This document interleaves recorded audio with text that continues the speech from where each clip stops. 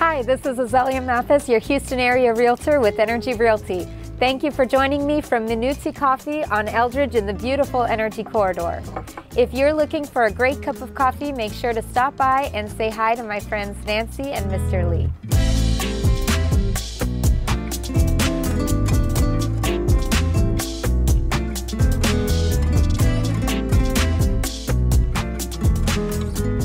A question that many people ask me is, what is your home really worth? Is the tax value accurate? How about what your realtor says? Who has the right answer? This is a great question because there are actually many different ways to determine the value of a home. Which way is the right way? The answer is, it depends. What's the purpose? Your county tax assessor determines the value of your home for the purpose of property taxes. This is quite different than when we're finding the market value of a home. The tax appraisal factors in the cost it would take to rebuild a structure, then uses the formula to come up with a value. This is called the cost approach to appraisal.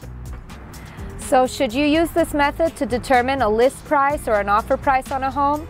Not exactly.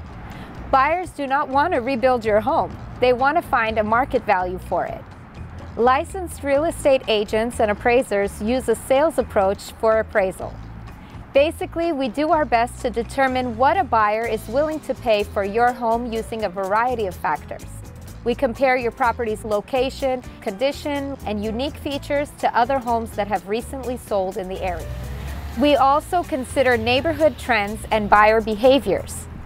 This is extremely important when making an offer or determining a list price in a competitive market.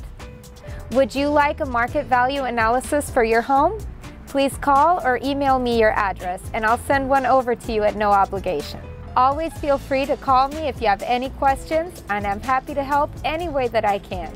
Thanks for watching. Make sure that you like this video and subscribe, and also follow me on Facebook and Instagram for more real estate news, tips, and listings. Take care.